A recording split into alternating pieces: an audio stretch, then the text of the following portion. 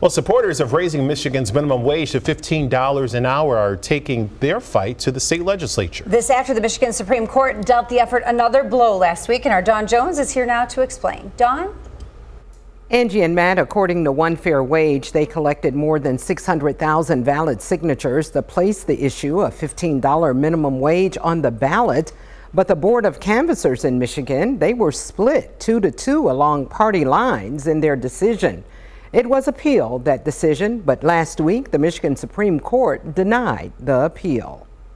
The president of One Fair Wage says the fight for a $15 minimum wage in Michigan is headed for the state legislature. It's imperative on the democratically led legislature, first time coming into Democratic control in 40 years, to listen to the will of the voters, the 610,000 people who signed petitions to put 15 on the ballot. She says there is evidence to support that raising minimum wage to $15 an hour will not hurt businesses or the state's economy.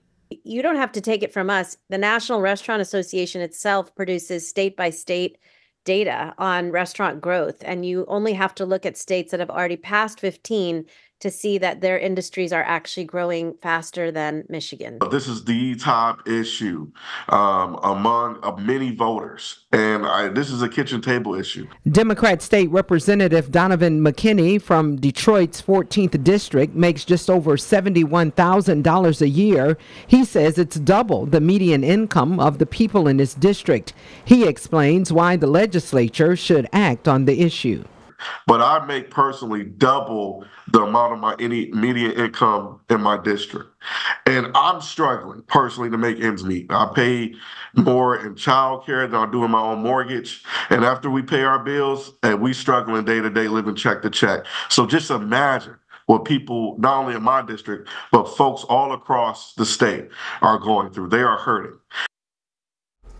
Minimum wage in the state of Michigan is $10.33 an hour. A 2018 state law requires the rate increase to $12 an hour by 2030. Matt?